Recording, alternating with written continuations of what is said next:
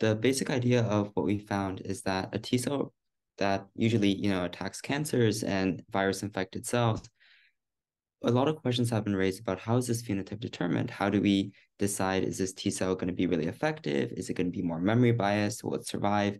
And what we found here is that the receptor sequence, basically the protein that's on the T cell that binds antigens, that binds these foreign antigens, that receptor sequence is the major determinant, not cytokines, not what's in the plasma, not any other factor. It is that receptor sequence that determines what this cell's phenotype is, and thus also determines what its function is going to be. I think it's striking. This simple observation was, it goes to, it's as fundamental of a biological observation as one can imagine. And that just says that the function that a T cell has after it's been activated by viral antigen is completely dictated by the T cell receptor genes.